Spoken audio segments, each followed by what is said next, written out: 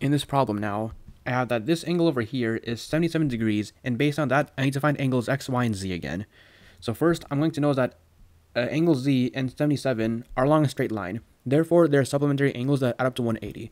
So I can set up that 180 is equal to 77 plus z. And then now, I can just subtract 77 from both sides. And if I do that, I'm going to get that z is equal to 103 degrees. So I can write that now. So I'm going to say that this angle over here is 103 degrees. What can I do now? Well, notice that angle y over here and 103 degrees must be the same thing, because they're drawn the same way. You have the line that comes down and goes to the right, and you have this line that comes down and then goes to the right in another parallel line. Therefore, 103 degrees and y are the same thing. So I know that this is 103 degrees. And finally, I know that x is 77 degrees. How do I know that? Where these are along a straight line. So 103 plus x equals 180 degrees. And that's the same thing as the situation up here.